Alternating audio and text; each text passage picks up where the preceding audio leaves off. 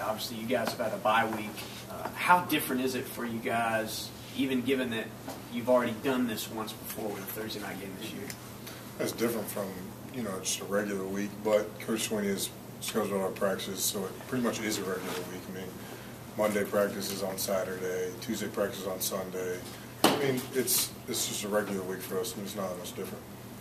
In terms of the rivalry aspect of this, getting the national stage with Georgia Tech, do you guys draw extra motivation for that this week? Or I feel like every game we draw pretty good motivation. Every game is the biggest game of the season.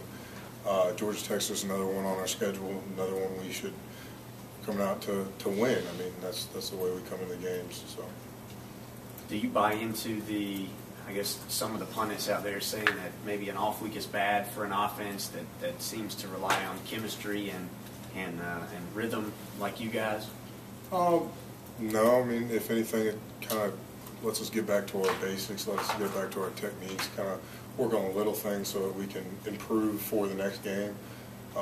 As an offensive standpoint, I don't really see. As a defensive standpoint for this game, I feel like it's a big advantage for us to give them 2 weeks to prepare for them instead of one. Everybody talks about their offense, but their defense is having a good season as well. Their defense is very good. Yeah. What do you notice about that? What jumps out about that? They have I feel like they have a pretty good front seven. They have some great linebackers, a few good defensive linemen. I mean, there's a good overall team. They play well together. That's going to be a challenge for us up front and on the edges.